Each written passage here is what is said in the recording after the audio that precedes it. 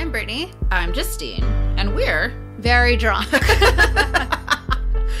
We're also the host of It's About Damn Crime, a true crime podcast, but with a twist. As minorities ourselves, we wanted to focus more on minority crimes. You know, all the stories you hear way less about. Check us out on iTunes or wherever you get your podcasting on. And remember, there's a lot of desert out there. Cheers. Salud.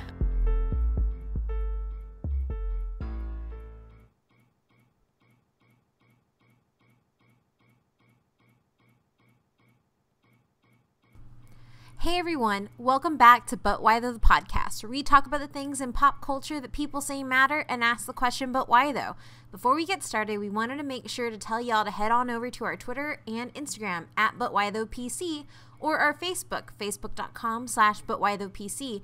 That way you can send us your fan but why those. Why are you part of a fandom? Why does it matter to you? We want to know and we want to put it up on our website. But if you're looking to support us a little bit more, head over to our Patreon.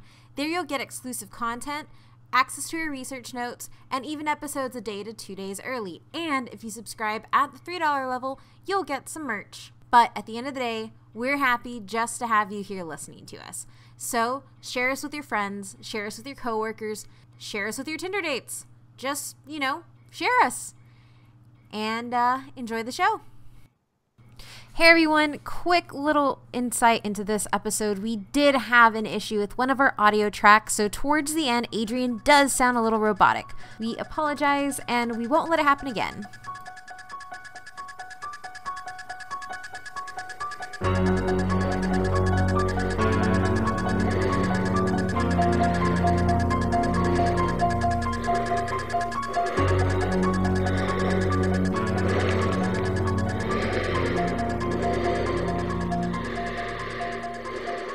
Hey everyone, and happy Halloween! We are releasing this on a not normal day because this is one of the best days of the year, and in honor of it, we are going to be talking about one of the most iconic horror movie franchises. I wouldn't call it best, and we'll get into that.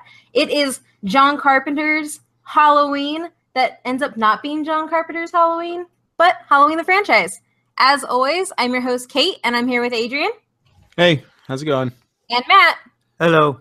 And our awesome spooky guest, Alex Paterno, host of What We Talk About When We Talk About, a podcast about popular culture, and assignment editor at frightday.com.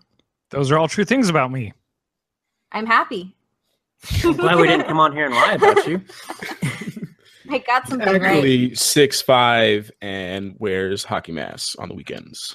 There you go. I mean, All the not height true. part is inaccurate, but Well, welcome back to the podcast. thanks. Good to be here again. He was last here with us for our Scream episode, and he actually has a Scream episode out on what platforms is What We Talk About When We Talk About on? Oh, at this point, I think it's on pretty much everything that we have found that hosts podcasts. So iTunes, SoundCloud, Stitcher, Podcast Addict, is Podcast FM one or something like that? Player FM. Player FM, I think. We're on Player FM. Yeah, pretty much Overcast. Anything that I could find that hosts a podcast, I tried to make sure that we are available there. So go listen to it. And not just that episode, all of them are pretty damn good too. So. Thank you. Starting off with questions, as we always do. How many of the Halloween movies have you seen, and do you have a specific Michael Myers moment that just sticks with you? I'll go first because, as always, whenever we do anything horror-related ever, I can't remember any of the movies. Except for, I guess, the newest one, I imagine. I don't know. You might be able to help me out which one it is, Kate. But, it's like a newer one, and the kid is super creepy. We've talked about it before. Rob Zombie Halloween, the reboot of the franchise. Yeah. So what I've is that one called? Halloween. Okay, yeah. That's the last one I've seen, and the only one I can really remember. I mean, I can only remember seeing GIFs and memes of Mike Myers chasing people and them tripping on blades of grass. But that could easily be any other slasher movie too.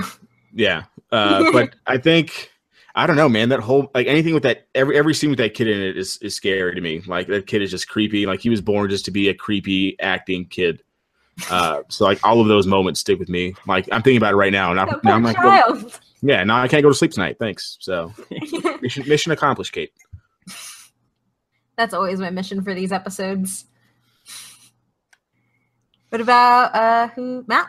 You wanna go? Sure. So I've seen actually most of these movies. I have a very vivid memory of some of them, but not much. So I've seen the first one, Halloween, obviously. The second one, I guess I have seen Halloween 3, which I kind of hope we get to discuss a little bit. I'm not sure if I've seen 4. I've seen Halloween 5. I've seen the Halloween H2O or 20 Which years I'm later. going to say is the best one, but that's just And me. I want to say I've seen The Curse of Michael Myers, which is the 6th one. And I don't even remember Resurrection. Buster Rhymes. Resurrection was But not Bus- the one. Was not the one with Buster Rhymes. Yes, it was. I just watched it today. Was it? Yeah. That was 20 years later one. Nope. I now have a reason to watch that movie. It's Resurrection. And in the end, but then I have he seen yells- Resurrection then. Yeah. Yeah. And in the end, he yells, "Burn, motherfucker, burn." I It's need so to see great. this movie. And he has- Is Buster Rhymes anything to fuck with in that movie? No.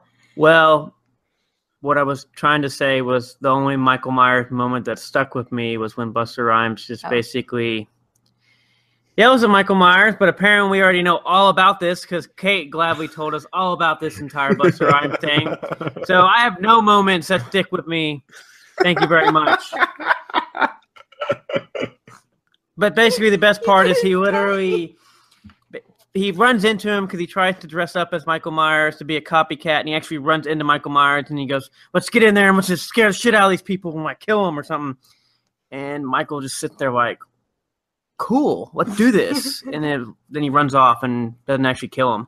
Wait, now you gave a little thumbs up there. Does Michael Myers actually give a thumbs up? I didn't know he does not, but it's really I'm hilarious because he disappointed. kind of sits. Well, because when he kind of sits there with his knife, like he is going to kill him, and you think the whole time he's going to kill him, and then he's like gives him this whole speech, and then he just kind of sits there like this and just doesn't kill him, just kind of like puts down like just stares at him and doesn't say anything, kind of like okay, That's phenomenal. but yeah, I didn't say that part. that was the only part I had left. Well, you can say I'm going to cut out mine. You could have just reset it. It's already been said. So you want me to leave that all in? Doesn't matter. But that was my one moment. That's up with me. The Busta I Rhymes don't like any of these like scary movies, but I would just die if I saw Buster Rhymes and Mike Myers just chilling. You need to That's like the funniest YouTube thing that ever. clip. It is like one of the best clips. Which That is should go in surprising our- because the movie's probably not that great. That should go in our show notes, Kate. I'll put in the show notes. And actually, Halloween Resurrection is streaming right now on HBO now. So Oh, no way. I'll have to watch Yep. that. What about Sorry. you, Alex? Yeah. So, okay. we so run here's the anything thing. for you? No, I've actually only watched one Halloween movie, which is not a lot because it's one. Why did I invite you here? Because before I started watching horror movies, the thing that I could handle was reading about them. So while I haven't seen any of the Halloween movies, I've read every single Wikipedia article on them. Have you read the novelizations? No, I haven't, but I think that it's fascinating that those even happened. Honestly, the production history of Halloween fascinates me more than the movies. Okay, because I absolutely have none of that here. So, feel free to let us know. Oh, yeah. No, just all the stuff about John Carpenter and his relationship with it and everything. But the Halloween moment that sticks with me is probably the end of the first one when Loomis runs over and Michael's not laying on the lawn. Only because, while Michael isn't, supernatural until halfway through the series, that to me was no, that dude got shot and then fell a story onto just, some real hard dirt. He wouldn't get up and just run off like that, probably. So, in my mind at that point, that's when they started establishing him as supernatural. And also, what a creepy and upsetting thing to be like, oh, I shot that guy. He fell out of a window, and now he's gone. Yeah. Also, probably one of the other moments, which is, I don't know how much a moment, but the fact that, basically it starts with he killed his sister, I believe, and put her in a washing machine or a dryer to kill her. That's a Rob Zombie edition. Yeah, that's Rob Zombie. Okay. I think in the original, he just stabs her a few times, Yeah, right? he just So, stabs yeah, her. that's what, okay, so He that just is right stabs there. her, and she's naked, and it's POV, so there's a lot Well, of, I know that. So that's what I thought about the original one, but I thought they showed that. So that was the Rob Zombie one then? Yeah. Mhm. These all blend together because they made so many of them. Well, we'll get into it later, but I actually think Rob Zombie's additions to it, I think, are really good, which I know is heresy in the horror community for the most part, because Halloween, the first one, is seen as a classic, but I actually think Rob Zombies aren't as bad as people say. So that's consistent with what I hear. Yeah, the rest of his filmography up for debate. Well, not the rest of it. Some of it is definitely some good. of it is just trash. Like 31. Yeah. Oh gosh. Okay. So how many have I seen? I went ahead and as I start with all our episodes that involve movies, I watched pretty much all of them today. I skipped around in Halloween 3 and I watched all 4 and then I decided I didn't like what they do with the new final girl they bring in. So I skipped 5 and 6 and then went straight to Halloween H2O, 20 years later, and Resurrection. So I've pretty much seen everything except for 2. So I think that's pretty good. My favorite Michael Myers moment has got to be at the end of Halloween H2O, where Jamie Lee Curtis, they have this moment because at this point you know that they're brother and sister. And there's this moment where she has completely lost it, knows that he's not really dead, and then drives off in the coroner's van. And he pops up. And so she drives the van off a hill. And he ends up flying through the window and getting pinned next to a tree. And he looks at her and they like touch hands. And then she grabs the axe and cuts off his head. And it's awesome. That wasn't actually him, though. I know. That's what I was going to say. But then it's ruined in Resurrection because it was not actually him. It drove her crazy. And then she dies, which sucks. It's rough. It's really rough. But I think probably my favorite moment after that would just have to be the closet scene in the first Halloween where Laurie is that with the knitting needle? No, that's the knitting needle is when she's sitting on the floor in front of the couch and then she runs upstairs into the closet. So Laurie Strode runs in to hide in a closet and it has those little slats and Michael Myers just punches through the slats and is going ham on like the clothes and everything. And you're seeing it from her POV and it's just really disturbing. Yeah. Also, I want to change my Mike Myers moment. My favorite Michael Myers moment is one that happens off camera. And it's when he brings a tombstone into the house and sets it up on the bed for like the drama of it. And then lays the body out next to it all night. Like that's a thing he had to take the time to do and it is insane. So Michael Myers is extra. Very. He also repeatedly steals cars from people too. Like he's not your Jason Voorhees like stumbling around. Like he's actually stealing cars and crap. He grew up in an asylum. How does he know how to drive? Yeah, that is true. Because from 6 to 21, he's put away. Yeah. Yeah. Also, you're that big at 21, you really miss like a big athletic career. Yeah. So, getting into the meat of it, which we've already kind of started touching on, but we'll go ahead and flesh this out for you. So, the franchise started in 1978 with John Carpenter's Halloween, and the franchise and its villain have pretty much become, like everything we talk about, pop culture staples. And even if you're not within the horror community, even if you hate horror, if you see that white William Shatner mask, you can probably peg that as Michael Myers. And there are 8 movies in the original series. I would say 7 because one of them has nothing to do with anything. And then there are 2 reboots that are floating out there in the world. So 10 total. And then a third reboot, or there's 2 reboot films, and then there's the third one that's coming up. Yep.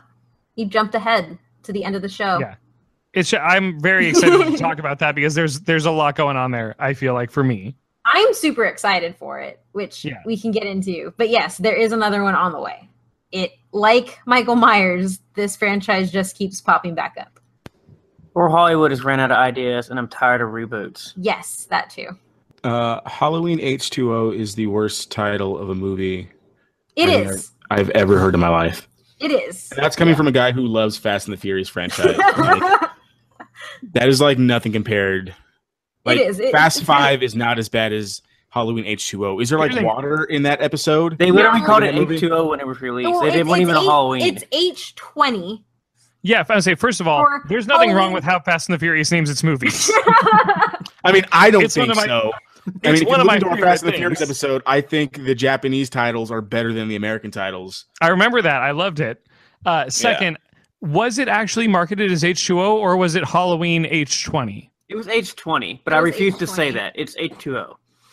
Like, what were they thinking? Like, did they not test that?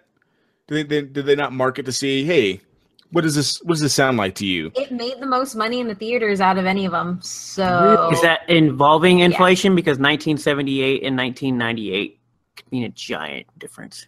have Oh. to check the Wikipedia.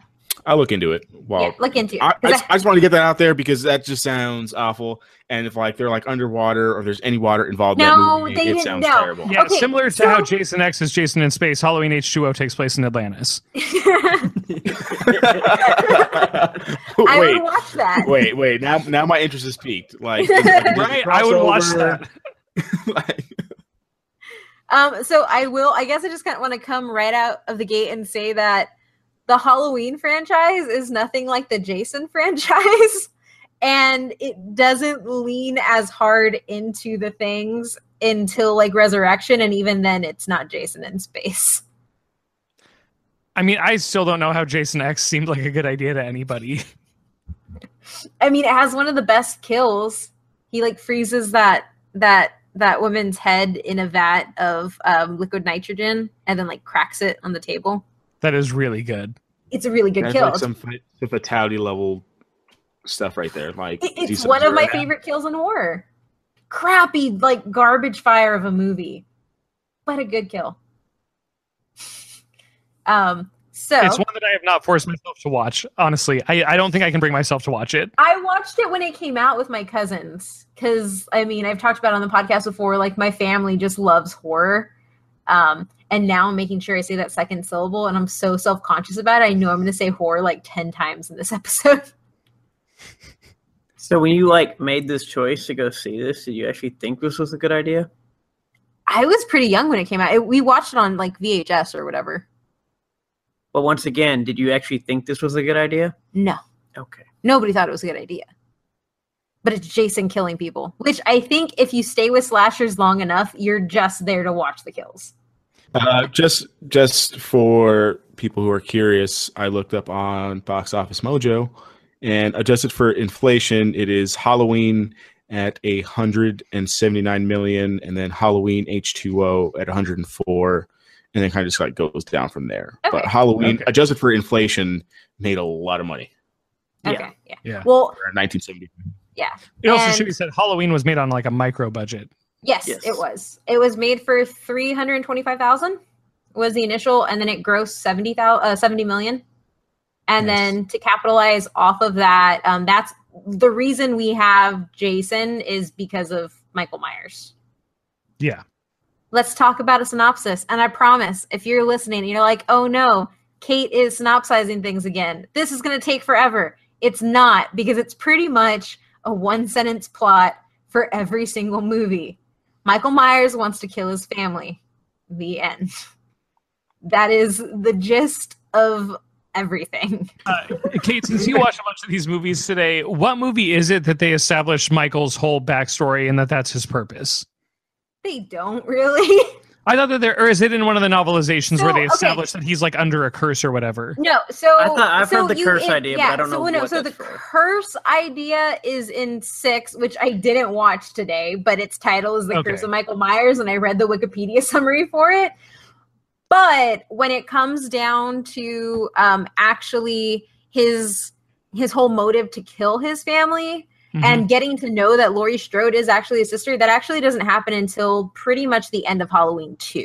So you go the first movie not knowing why the hell he's targeting Laurie, and then you go most of 2 not knowing, and then they just insert family members. Yeah, because he's basically like undying until his whole family's dead, right? Yes. Yep.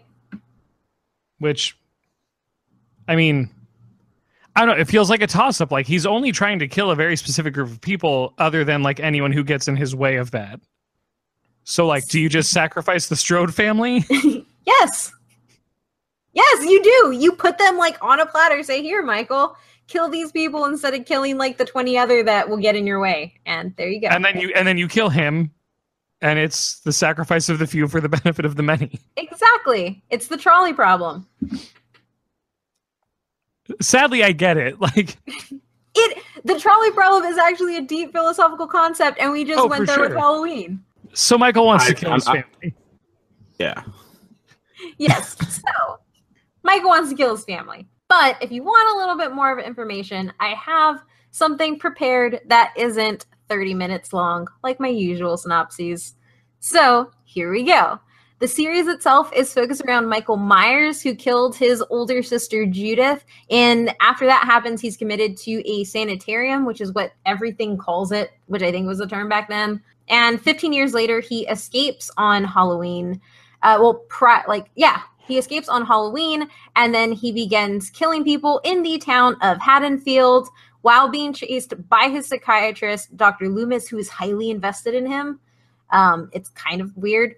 And then from here, you get the main target being Laurie Strode, and she's the center of his killing spree. And as Alex said, he pretty much kills whoever gets in his way. And then in Halloween 4, the franchise switches the protagonist to being Laurie's daughter, who she gave up for adoption. And in her storyline, you have Michael Myers established as being a supernatural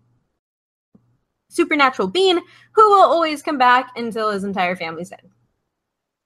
And then in Halloween H2O, Halloween 20 years later, you have the culmination of everything. And here we see an adult Laurie who has a grown son, an established life. She's the headmistress of this like prep high school. And she's also a functioning alcoholic suffering from PTSD. And this comes out after Scream. And I kind of feel like this is in the new era of slasher, where kind of looking at what your protagonist has been going through is kind of already established, because we don't see Laurie really dealing with this in 2, but then again, 2 is a direct sequel and happens like moments after the first one. Yeah. So they might not have had room to do that. Yeah. And I will say, in terms of the concept of if you're going to do a 20 years later, I love the idea of taking a final girl and saying, like, not only did she survive it, it didn't follow her for this long, but still here's how it impacted her. Yes. Yeah. So because she that goes is a good 20 idea years. for a movie. Yeah, because she goes, it has been, in the movie, it's established that she has had 20 years of not having to deal with Michael Myers. And yet she still is like a super controlling mom for her son and doesn't let him celebrate Halloween, doesn't let him go out, because she still has that looming fear of him, even though she personally has not had to deal with him. And it's just a true 90s slasher, and I really love it. To me, that's my favorite one. Which one? H2O. Oh, okay. Yeah, it's actually a really well done movie, I think. Then you have Halloween Resurrection, which is the first piece in the franchise where you don't really get, because he kills Laurie in the beginning, but he's still alive, and he died but didn't die at the end. And the entire focus of this is just the Halloween franchise needed to make a look how technology acts in a horror movie now. And they do like with these proto like spy camera type things that they equipped with all the contestants, because the contestants are spending a night in the Myers house and recording it all live online, thinking that Michael Myers is dead, but really he's just been chilling in the basement. Best part is when the girl loses her head and starts bopping down the stairwell. And everybody's like, wow, that is great graphics. It pans back and forth from in the house with them to having people watching it at a Halloween party. And there's just, oh wow, that's not really happening. Or I wonder how they did that. Yeah, they're like, how'd they get her head to bop all the way down the stairs? And then first you cut it off. And then at the end of it, you actually have where they're using Palm Pilots, which I forgot were a thing until I watched this movie today. And they're like communicating between this guy who is essentially catfishing her. and is telling her that, you know, Michael's behind you, turn around, that kind of stuff. And that's it. Yay! That was Done. very succinct. I tried. I get made fun of when it's not. So, and it wasn't from Wikipedia. That was just me watching all the damn movies today. So to put it into perspective for that part of the franchise, you have in 1978, Halloween, that has a 93% rating. 1981, you have Halloween 2 sitting at a 31%. That rating surprised me. That's actually Yeah. very surprising, yeah. I thought so too, because I actually thought Halloween 2 is pretty damn good. That's what Especially I've for heard. a sequel. Yeah. And especially knowing, do we want to get a little bit into the production side of things here real quick? Oh, yeah, go ahead. Yeah. So, okay, John Carpenter wrote Halloween, and then in his mind, Halloween 2 was the end of those characters. Like, it was done. He wanted one story told between two movies and, like, put a lot of creativity into it. There's a lot of artistic integrity in that because he did have a vision for it. And from everything I've ever read about it, I'm watching it this weekend. It's a good movie. So 31% on Rotten Tomatoes just feels just so wrong. Yep. But I don't know. Adjusted for gross, it's the third highest grossing movie of the franchise. Huh. Just for kind of perspective wise. So I'm not sure why it has 37% if it made, that much money. Well, see, and that's the thing. Almost all of these, with the exception of the first Halloween, are really, really low scores. Where does Halloween 3 fall on the overall gross? Please last. Adrian? Halloween 3 in the overall gross is 6. So not as bad as it could be. Yeah. And are we talking about Halloween 2 like the 81 Halloween 2 or Yes, Halloween 2 like 81. Rob Zombie's? Okay. 81. I just saw 2 Halloweens here, and now I'm realizing that the one that came out in 09 is 7 on the list. So the one that was in 81 is 3. So and Halloween 3, Season of the Witch, which is also another horrible title, without having any knowledge of the movies, is number 6. How about you go watch that movie and then you'll realize why that is the disaster. So we'll get into that. You said Sister in a Dryer, so I'm not watching any of these movies. No, that's the first. That's the first Rob Zombie film. What's weird about that is that someone gets murdered in a dryer in the 1981 film My Bloody Valentine. Yes. So even Zombie doing that isn't necessarily an original kill, which is just to me very interesting from a production standpoint. Well, one of the things that I found, or that I have found in the zombie movies, is that I think they do lend from the fact that he's such a big horror fan, and that's what hurts it a lot of the time, because he borrows too much. Like Devil's Rejects could have been so much better than it was, but the Firefly family was so much borrowed from Leatherface's family that you end up with some too much overlap that it doesn't actually become its own thing. It becomes I just remember because I remember the dryer scene only because how bloody they made it. Yeah, it is really That's interesting. It is That's the really reason I intense. remember the dryer scene, not so much the thing because Gotcha. it's way over the top compared to anything else. Yeah. And if I remember right, in My Bloody Valentine, you just see the body getting carried out or zipped up in a bag, but you don't actually see a whole lot of blood with it. It's kind of graphic, but not that bad. See, and so that's another thing that I do want to point out, and since we're on Halloween 2, I'll say it. Halloween 2, the only thing I didn't like about it was Michael Myers is literally killing people with a scalpel the entire time. And there's this one kill where he stabs somebody with the scalpel and lifts him up, and I'm like, how the hell are you doing that? It's a scalpel. Stabs him where? In the Under back. the chin? Oh, okay, never mind. That's nonsense. That is complete nonsense. He stabs him in the back and then lifts him up, and the camera zooms in on his feet to show that he's being pulled up off of the floor. Were you sure that was a scalpel kill, though? Yeah, it was a scalpel kill. Because I do know exactly what scene it was. I just didn't remember if it was. Yeah, it was. I think it was the third scalpel kill because there's this one point where he's just killing with the scalpel, right in the middle. Because I rewound it because I was like, that doesn't make sense.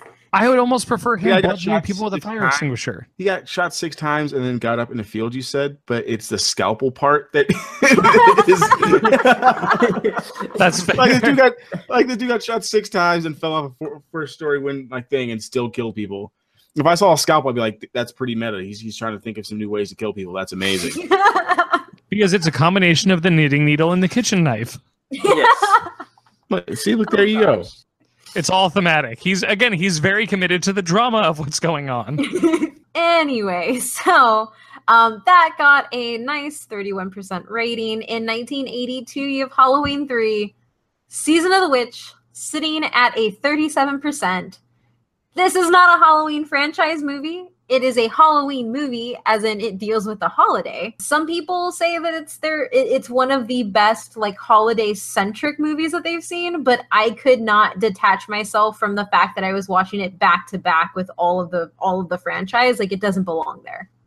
It's just weird. It is really weird. Like, the first 20 minutes, I was like, I don't know what's on my screen right now. I can't do this. And then there's that stupid song. I told you you're gonna love that song. 8 more days till Halloween. 8 more days till Halloween, Halloween, Halloween. Spoiler alert, if you let me choose the outro song. I kept telling her, do not watch this movie, and you're gonna get the song stuck in your head. Just do not watch this movie. And what did she do? She watched the movie, said, oh my gosh, this is awful, like I said, and then she got the song stuck in her head. Also, like I said. Yes. So after I watched Moana, I just kept singing You're Welcome, like, all around the house. It's a great song. And then after I watched this movie, I just kept singing that stupid Halloween song over and over. But brings me another point, because we've talked about a lot of different franchises, I guess. Why does the third movie always seem to be such a weird thing? We talked about Resident Evil, which the third movie detracts. Fast and the Furious, which the third movie is totally different. This series was totally different. I have a theory, and I think it's because the majority of horror franchises are not, and just within horror, Adrian can speak to Fast and the Furious, but just within horror, the majority of franchises are not meant to go past 2 films. And so they jump directors and they jump writers and they change it, and it sucks. Which leads to another thing. I believe Jaws 3 is also the one where they put him in the stupid aquarium. If I am correct. Does Jaws kill people from the aquarium? Yes, he also makes roar noises like he's a tiger. Okay, that part I'm not mad about, actually. Why he's swimming. Oh, the soundbite. Tokyo Drift is amazing, and they tie it back into the franchise. I love Tokyo Drift. Well, they eventually tie it back in there, but when it is released at that moment, you're like, what is this? Nope, it was always tied in because the end scene has Vin Diesel in it. So it's always... I mean, that's fine if you tie it in, but it's completely and Little Bow Wow. The first 2. It's a solid movie, and the Teriyaki Boys song is awesome. What do you mean by Teriyaki Boys? That's the name of the band. It's that Fast and the Furious. No, it's Tokyo. Because they're in Tokyo, they're like the Teriyaki Boys.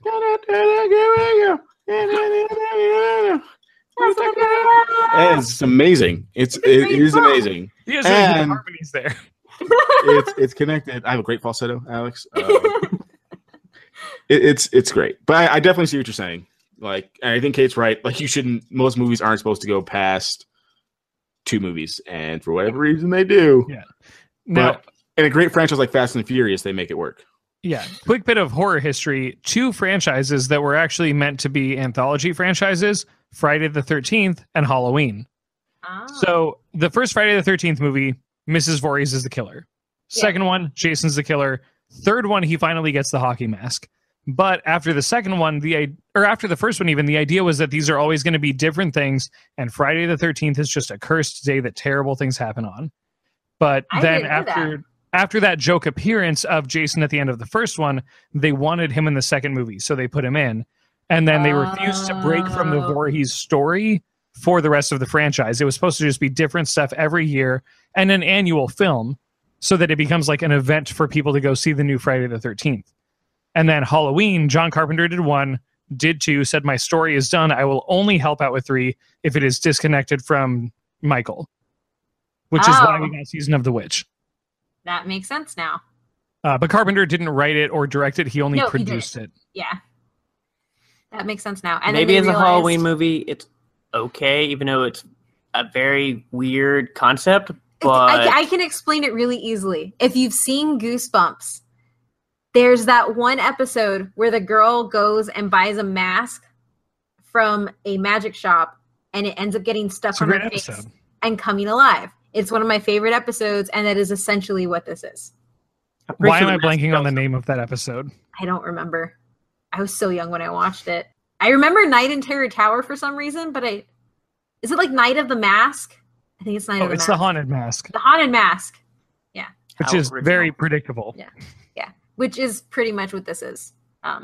But again, like Matt said, it might be fine by itself, but But having that Halloween moniker attached to it definitely taints it in a weird way. Like by trying to lend it credibility, they hurt it. yeah. It's awful. Adrian, do not see this movie. 6 more days till Halloween. But yeah, so they basically, after that one tanked, and because a lot of people left those movies just like confused as to why Michael wasn't in them, that's why they returned to Michael for 4. Right. Yeah. And they abandoned the idea that this could be an anthology. That said, they got further than Friday the 13th did with no longer being about one person. Yeah, it was funny because I actually saw I live tweet everything now. Somebody commented the way they could fix that movie is to make Michael show up at the end. And now I know that it was like I completely spaced when I read it, but like that's totally a Friday the 13th thing. Yeah. So moving right along, you have Halloween 4, Return of Michael Myers in 1988. So there's a 6-year gap. And this sits at a beautiful 29%. Yeah, some of these ratings were confusing because how low they are that I wasn't sure what you actually put on there. Yeah, they're extremely low. Matt, that was my exact thought process looking at this. Was like, are these ratings? Yeah. I thought the rating, because that's usually how she puts them, but then they were like super low that I was confused. These are all critic ratings, by the way. So. But they're so... We'll get there. There's one of these that is brutal. Yeah. So... Halloween 5 in 1989, the following year, The Revenge of Michael Myers at 14. It's going lower. And that's not the brutal one. And in 1995, The Curse of Michael Myers, coming in, knocking out of the park at 6%. It's so bad. And like I didn't watch it, so I can't speak on it because I've seen it, but it was so long ago. I mean, even It's the one that brings in Sanheim, right? yeah, Just not a direction they should have ever gone with it. But no, I would have bought Immortal Michael Myers honestly without an explanation for it. right, I didn't need an explanation. It was just this unstoppable killing machine. When I think you're 6 deep in a series, now trying to explain why he keeps staying alive, maybe don't do it. Yeah. This is also making me think that most slashers shouldn't go past 3. Exactly. And then you have in 1998, a full 20 years after the first one, Halloween H20 or H2O, 20 years later, and that is a 51%. So better than the others. You know what? I'm thinking Rotten Tomatoes didn't even exist back in 1982, and so they threw a number on half these movies. It's a critic score. Critic rating systems have been in place. They were doing a lot of coke in the 80s. I don't know. Like these scores, like to me, are kind of like super low. I just don't like as bad of movies we have. Like 14. I mean, a 31 for the second one is kind of like that's just. These are like. Adrian, since I know you're muted, look up other ratings. Even Transformers movies have higher than these. That has explosions. Yeah. And honestly, Geostorm that just came out has a. Are you bad mouthing one of our most listened to episodes on this? Wait, I want to hear Matt talk about Geostorm. Geostorm, I believe, has a higher rating than 3 of these movies. It does. So they make a hell of a recovery in 1998 and go from 6% to 51%. Exactly. And honestly, I think it has to do with bringing back Jamie Lee Curtis because she's probably a wonderful actress or whatever, but like the Jamie is like a little girl in the first one and Danielle somehow Harris, she somehow ages like a crap ton in only 7 years for the next one that she's in.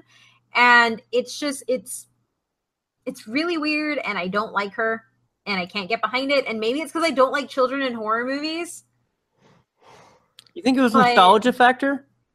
Yeah, especially because it's an anniversary edition. Like even the title alone is an anniversary thing. Because I mean, everybody that loved the first one, I'm sure, like they may not have got along with like the whole curse and everything else, but to have like a whole like we're just going to try to play up. It's an anniversary type thing. We're going to try to maybe go back to the roots type. Yeah, deal. I can easily see that. I can definitely see that. That's probably why I mean, and honestly, like I think it is also just a really great close on like that circle. Like it's just a really great closing thing. And then you have Halloween Resurrection. This movie's only saved because of Busta Rhymes. Yes, it is. Everything At else in that 12%. movie is awful. At 12%. Oh, by the way, fun fact: LL Cool J has never died in any of the horror movie he's been in, because he is in H2O, and he's a struggling writer, and it's awesome, and I love him so much. So then you get the Rob Zombie stuff, which is pretty much the story retold. The only difference is that you wind up with a lot more backstory of little Mikey, and I love little Mikey. He's creepy as can be. And it kind of gets you into why all this happens. Like, he's bullied at school. His mom's a stripper. His dad, like, is alluded to beating them.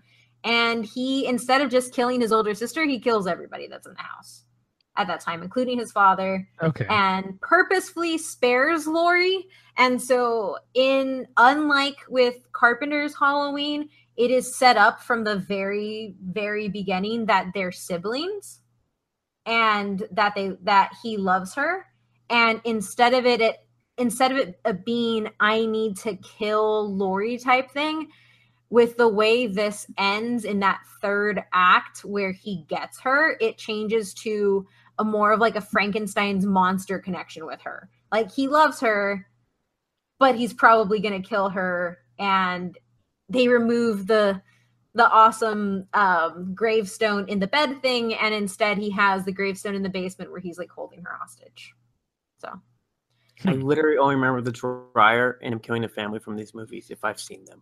yeah, and they're also extremely graphic. I didn't realize that there was a Halloween 2 that he did. I didn't realize that. I tried to rent it, but you could only buy it, and it was $12, and I wasn't going to do that to myself. Oh, nope, don't. Like, even these have like higher scores than this. Like, at a 25 for Halloween, the first one, 2007, you tell me it's only literally 6 points lower than Halloween 2 from 1981? Yep. And Now, then 2000. Yeah, and then the second one is at 19%. Okay, question for you. I know that in terms of his filmography, Rob Zombie tends to put a southern white trash spin on everything. How much does he do that with Halloween? That's Michael Myers' entire family. Yeah. Fun. Yeah. It's Rob Zombie's one. It's the one trick that he has, and I feel like Halloween doesn't strike me as the franchise that would benefit from it. Well, see, this is the thing. It works because when you know about serial killers, that type of family is usually where they come from. That's I could true. hear when he was insane. So, well, I mean, he's still insane here. You just know why he's not insane. why he became insane. Basically, like I said, the very first one, you find out he just happened to kill his sister, and they never said anything. They walked away, and he just looked like there was something wrong with him, and that was it. Which is pretty much so in the Rob Zombie reboot camp, there are people who are just with Matt that, like, Carpenter did it perfect by not telling us why Laurie was targeted, because we didn't know. We were in her shoes. Well, and it made him more menacing, whereas this one humanized him. They didn't really like that, because slashers are almost always just maniac killer. You know nothing about them. That's just how it is. Plot unravels at the end. They tell you why they're going to kill you, and that's it. Or mindless killing. And then with this one, Rob Zombie really tried to flesh out the story, which is really similar to what happens in the novelizations of the movies, where they actually detail Michael Myers' time in the institution. And I just like serial killer stuff, so I want to know why somebody got that way. I get and that. It was pretty well done. So, except he killed Danny Trejo. I'm not going to forgive him for that, because I love Danny Trejo. Uncle Machete? Okay, so now that we've covered the entire franchise today, we have our but why those.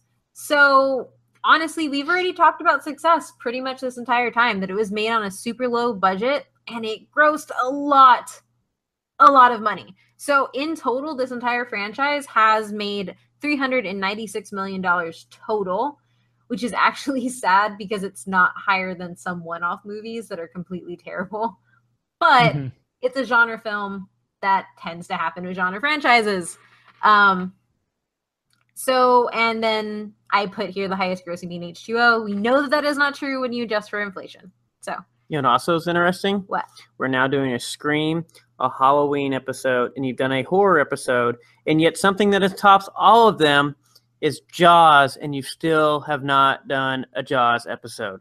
I told you to do one. So, in other media, like I said, you have the novelizations, which started in 1978 and cover the first 4 films. And then there's also a young adult book series by an author of the name of Kelly O'Rourke. It's completely out of continuity for the entire franchise, but it pretty much just deals with like college age to like I think there's one teenage one where they have to pretty much deal with this. It's like thriller slasher young adult books. And then you also have comic book series. There's quite a few. I didn't feel like listing them all because I go too long on things, and these aren't terribly interesting. And then you also have a video game that was made in 1983, and then the characters from the franchise have been utilized as playable characters in other games. All that being said, we always talk about stuff that has an impact on things, and Halloween's impact on horror is very, very notable. It didn't start the slasher genre. It didn't revolutionize it per se like Scream or Black Christmas did in both those things, but it did add essential pieces to what we know today as slashers, as well as inspiring some of the ones that we have in the Horror Hall of Fame. So first up is it introduced teens as the victims, because up until this point, the slasher genre focused primarily on college students or people that are accepted as being adults. And in Halloween, you're dealing with teens in high school who have their whole lives ahead of them, which somehow makes it more uncomfortable, or should make it more uncomfortable for the viewer. And then this essentially ushers in the era of teen screams that we get. I like how basically if you're 17, oh no, that's horrible. But if you're now 18 or 19 in a college, we don't care whether you die. Pretty much. Yeah, pretty much. Well, one of the reasons that it's done is because like all the conversations they have are about classes and books and school and those types of things. So they constantly remind you that their entire life's ahead of them. Whereas in things before this, they're just kind of there and they have their own choices. It's really weird. So like specifically in Black Christmas. Which, speaking of, did you know that Halloween is kind of like a weird unofficial sequel to Black Christmas? What? So the guy who did Black Christmas had also collaborated with John Carpenter on something after Black Christmas. And they talked about, would you ever do a sequel? And he said no. And then he kind of explained what his vision for a sequel would have been.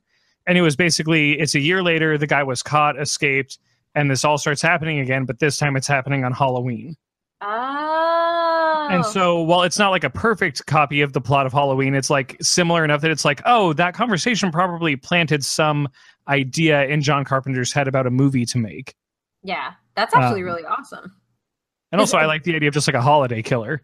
Yeah, so like, oh, now I just want an anthology series with a different killer for each holiday. Oh, I'm thinking one killer who just only kills on holidays and he gets real extra about whatever holiday it is. We have April Fool's Day, My Bloody Valentine, Halloween, Black Christmas, You Are Not Alone, which just came out like a year ago, and that's like a 4th of July slasher. We can do this. We can make it happen. I'm down. I like this idea. So you also get the introduction of the supernatural killer, the one that cannot be stopped. So although it isn't solidly supernatural, as we've said already, until midway through the series, the entire first movie deals with Loomis telling cops that Michael Myers is somehow less than human. He describes Michael Myers' eyes, how talking with him, he knows that he's more of an animal than a human. And so you have his psychiatrist Loomis painting him in this picture the entire time. And then, as we've said, it ends with Loomis shooting him 6 times and him surviving. And so I think Alex is absolutely right when he says he's kind of established as being supernatural right off the bat. He just doesn't have a reason for it. And so that obviously carries into a lot of the slashers that we have now, or we had in the 90s, 80s and 90s, not now. The slashers are gone now. You also get probably one of the largest tropes in horror, and one that Scream does a lot of picking apart too, is that you punish the misbehave.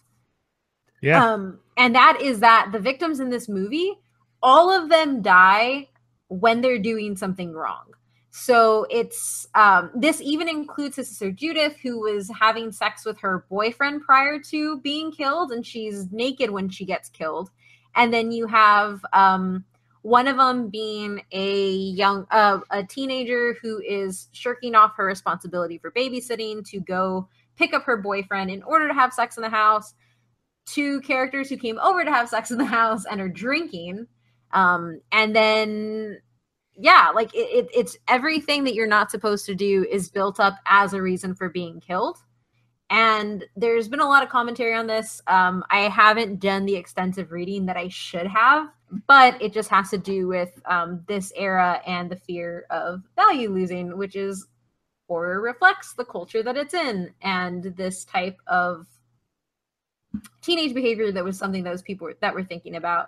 And just real quickly, killer POV is introduced in Friday the 13th. And Friday the 13th, as well as having one of the most memorable end scenes, also has one of the most memorable starting scenes where it is just from the eyes of 6-year-old Michael walking through the house and killing. And it's really, really cool. It's a product of its time. It is kind of dated when you watch it. Yes. But for the time, it was revolutionary in that aspect. Yeah. And then finally, the thing I always talk about on every episode about horror, the final girl. And I'm bringing it up this time because the final girl that we have in our mind today is set up by Jamie Lee Curtis's portrayal of Laurie Strode, because this is what sits the final girl as not just being the person who survives at the end, but being the most perfect of the people in the cast to survive death, which is what makes her ability to overtake the killer that much more. So Laurie herself is the good girl. She doesn't invite anybody over to her house. She does her responsibility. She takes care of the kids. She privileges their safety over hers. She's a studious person. She is just an all-around good kid. And that's what makes her the survivor. This is the whole thing, that virgins don't get killed. And so that trope and the structuring of the final girl in that way comes directly from Halloween, because prior to that, you do have final girls. So the main character in Black Christmas, I don't remember if she had an abortion or she was going to get an abortion. It was one of those two things. Like, it was established that she wasn't necessarily like the values character. But she's your final girl. And there was no assumption of values onto this survivor. And now there is. And that leads directly into Scream Queen, Jamie Lee Curtis, who is the daughter of Alfred Hitchcock heroine Janet Leigh. She was 19 when the film first came out, and it pushed her towards stardom. And I actually really liked her quote about it. She says that Halloween placed her on the mountaintop and just let her do everything after this. She had the entire world in front of her. So this movie itself also begins this era of, I think this is where calling people Scream Queens starts. And you have like, I think retroactive Scream Queens like Tippi Hedren. But this is the idea that an actress in a movie, not just the final girls, but an actress who is in a whole bunch of horror movies. And that's one of the things that she's known for, if not the main thing that she's known for. Yeah. And I feel like it's interesting because with Halloween as a film in the horror genre in general, it is this, it's almost like the point on which the slasher hinges, because it takes all these things that happened before. Like you had final girl tropes with Black Christmas, and you had all of these things that happened before Halloween, but Halloween cemented it to such a degree that when you get to Scream, it uses Halloween as the framing device for explaining all of this stuff that you're talking about. Yep. Like it is, while it wasn't the first in a lot of ways, it so thoroughly cemented what a slasher is. I knew I invited you on here for a reason. I try. So from this pinnacle start in Halloween, she ends up doing The Fog, Prom Night, Terror Train, which I didn't know was a thing, which I have to go watch now because I actually think Prom Night's pretty good. And then, of course, the Halloween franchise movies. And then she moves on to have a career outside horror. And she has spoken at San Diego Comic-Con saying that she actually does not like horror films, like, at all. Huh. Yeah, so she doesn't like horror. But what she said she does love is she loves the horror audience and the horror fans in general. She calls them the most gentle and most loving of all the fans that she has. I buy it. Yeah. The horror community is surprisingly very, very nice. The horror community is actually really cuddly. Like, honestly. It's great. I love it. I think we've kind of talked about some of the bad stuff. Like, the franchise pretty much goes sour once you remove the person. Yeah. And that's the part that interests me so much about this film franchise is that it has gone on for, at this point, 10 films. And the guy who started it left after the second one. Yeah. And part of that, I think, speaks to studio greed. Part of it speaks to the ambition of the filmmakers, because when John Carpenter said, "I will help if it's not about Michael," they said, "Okay." Yeah. And then we got Halloween 3. Like, it is weirdly ambitious for how often it falls flat on its face. Yeah. And that's the thing, too. Like, John Carpenter has come out really, really vocally saying that he doesn't think any of these sequels should have happened. Yeah, he's been very pretty much against it since he left after 3, and even 3. I don't think he wanted it to happen. No, he was just like, his foot was in the door, but he wasn't really doing any heavy lifting. Yeah.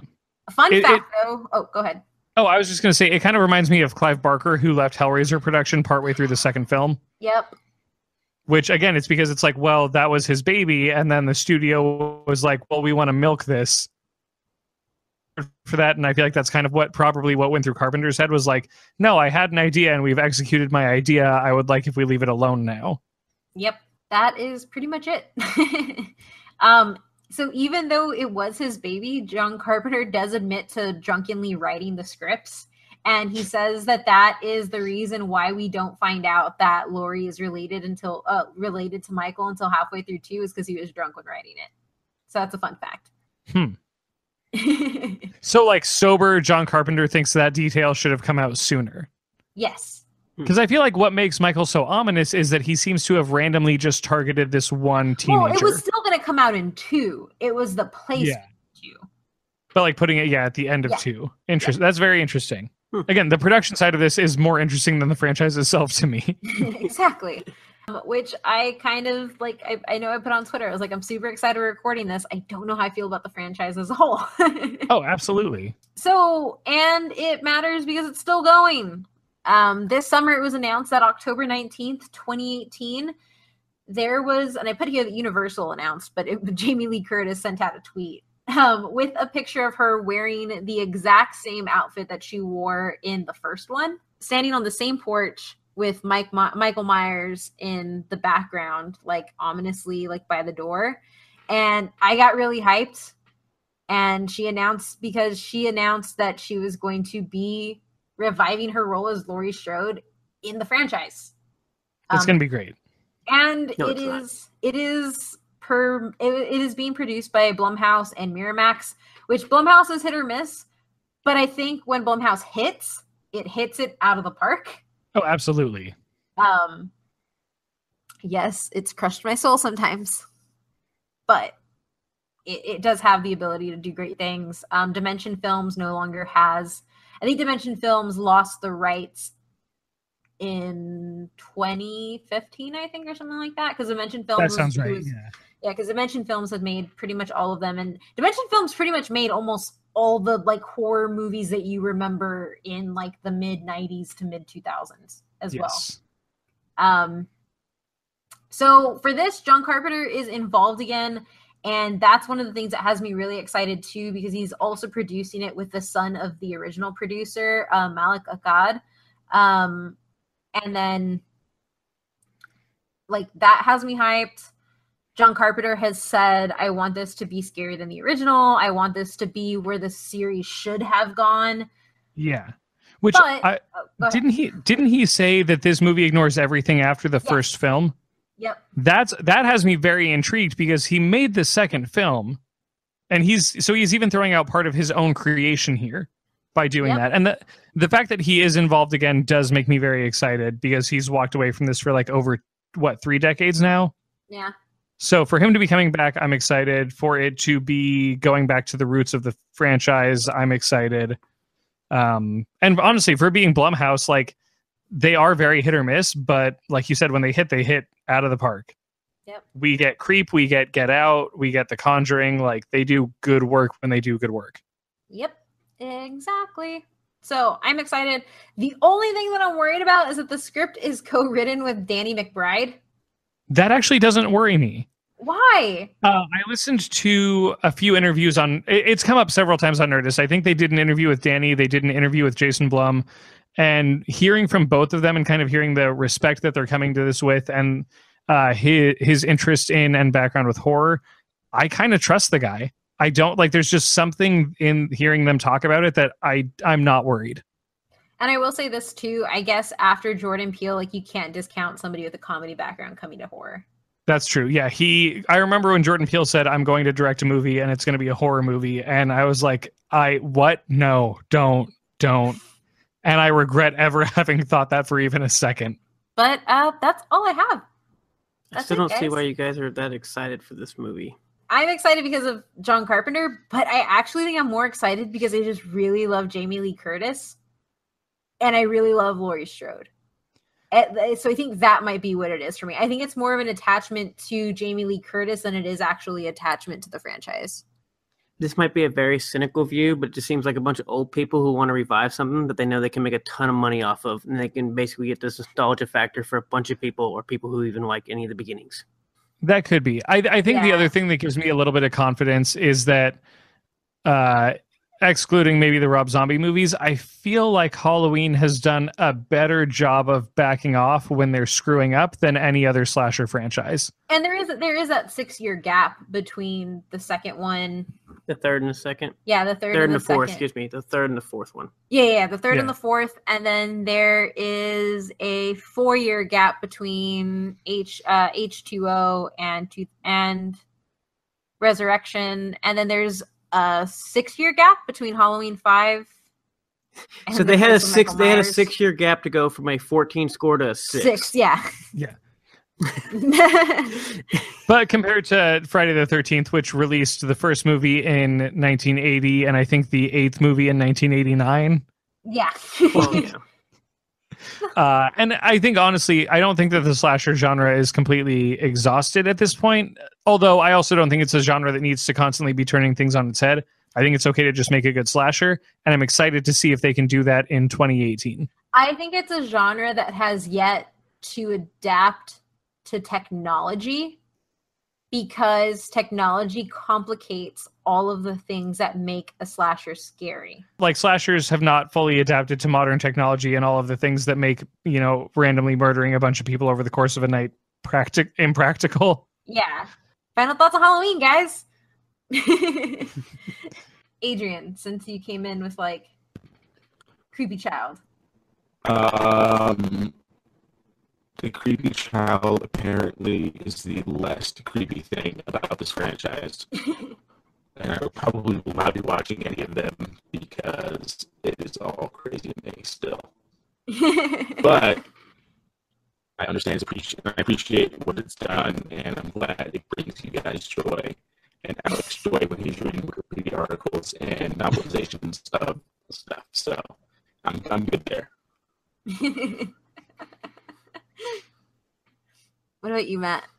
One, I think it's funny too. The child is creepy because the funniest thing, and probably the most one other reason why it doesn't seem to stand the test of time, like you talk about a little bit, is when he's in full leather over or a black onesie suit that he wears and the mask and everything in broad daylight. Oh yeah. That is probably even more creepy of why is this guy walking around like this? And nobody seems to care, notice, or anything. The weirdest part, because I hadn't seen the first Halloween in at least 10 years before I watched it today, there's this part where Michael Myers is driving down the street in a car with the window down, staring out at Laurie Strode and her friends. Yeah. And her friend and then he speeds off, and her friend doesn't say anything about the creepy guy in a mask staring at them. She says, "Speed kills." And then, And then when he pops up around the corner again, like, what? Were you going to say it? No, I didn't even say anything. I just got to say about half a sentence, and then I'll let you talk for the next 5 minutes. But don't worry, thanks for saying all my final thoughts.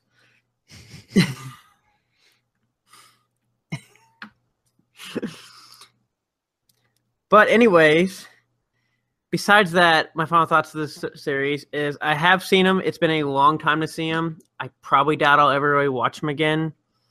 I don't really... They were cool when I guess I was a kid. My family loves them. I don't care for them that much. Busta Rhymes is cool. I still don't get why we're making this new one. Come up with new original ideas. I'd rather see Buckethead Murdery or Broadway Killer than watch another stupid Halloween movie. Even though I still think these ratings are a little off in some way. I get that. Jaws. Jaws. Yeah, I rewatched everything, and these movies do not stand up to the test of time other than Jamie Lee Curtis as a pretty awesome final girl because she fights the entire time. And that's pretty much all I have to say about it. And that H2O is my favorite one out of all of them, and Rob Zombies weren't that bad. Feel free to at me. Yeah. I feel like with this, just what I find most interesting is that it is, in terms of like why it matters, is that it is sort of a cautionary tale about studio greed. And it's just very interesting that it did its most important work in the first two films in terms of cementing the slasher genre. Yeah, that is really true. Like those are the two big things that I fixate on with this franchise. So, interesting question, I guess, I also think. We keep talking about Jamie Lee Curtis, which she was in, I guess, most of them. But wasn't Dr. Loomis, I believe, in almost all of them as well?